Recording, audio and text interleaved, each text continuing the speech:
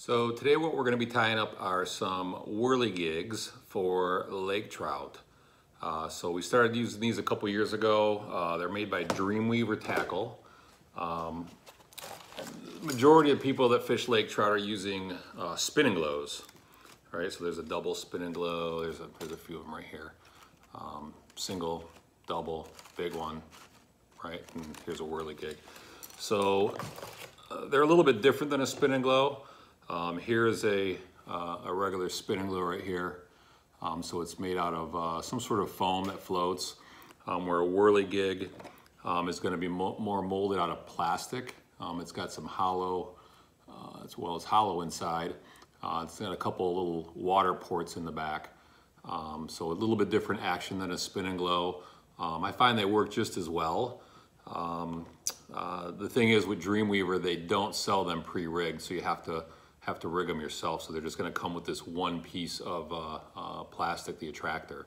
So what we're going to be doing today is rigging them up to put behind a spin doctor or a tin can to target lake trout out of Lake Michigan. So, so the finished product is going to look something like this, right?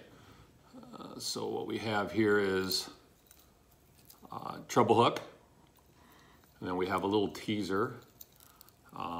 I like these. I feel they kind of hide the hook. Some people tie them without this teaser. I get these little teasers from ITO Flies. You can find them online. They have a huge variety of colors. I try to match them up. So this is a Wonder Bread. So we have the hook, the teaser, a bead, the whirligig, another bead, and then this is a 40-pound fluorocarbon to a just a little barrel swivel. I like that as well. So the overall length of these is 30 inches. So I have a little screw on my table here. I come down, I have a little mark at 30 inches, which is about 26 inches from the actual first bead to the barrel swivel. So we're gonna tie one up right now. Here's another version of one. So same concept, but it's different color. Again, you can see I kind of matched that skirt. So we're gonna start with our fluorocarbon line. I don't like wasting this fluorocarbon line. It's fairly expensive compared to mono. So the way I do it is I kind of back into tying this rig. So I'm just gonna assemble everything in the opposite order from the barrel swivel to the hook. So we're gonna start with a bead. Again, you can do the beads whatever color you want. I kind of like matching them. So I use, I'm gonna use a kind of a chartreuse bead here. Gotta get the glasses on. All right, so bead first. Now that is the bead that's gonna be our front bead. Then it's gonna be our whirligig, and you gotta make sure you put it on the right way, so the line through the front. And then one more bead.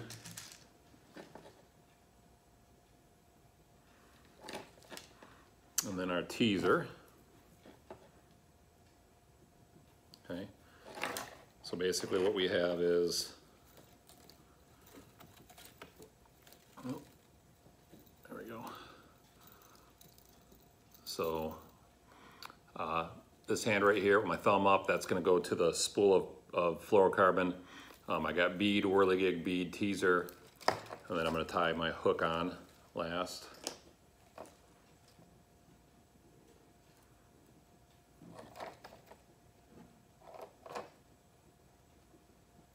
And I just use a regular tri-lead knot. I find with this heavier line, you can tie a polymer if you want.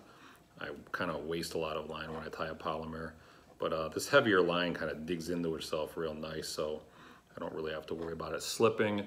And I don't recall if I've ever had one break before, but I don't recall it.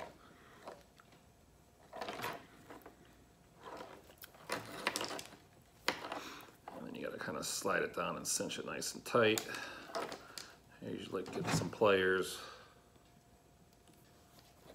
One last pull.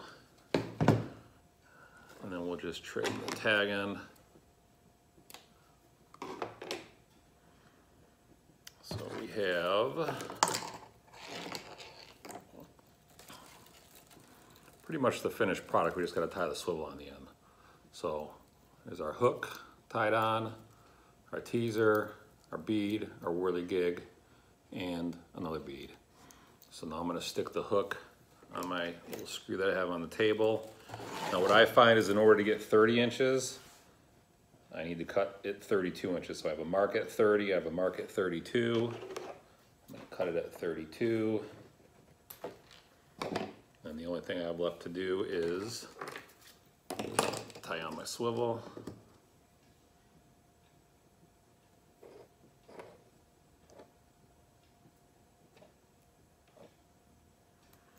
Again, I just use another tri-lead knot.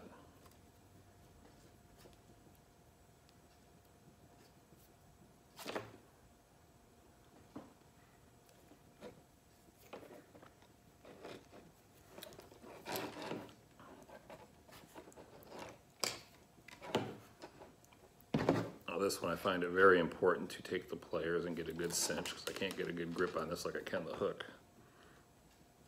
And then trim my tag end.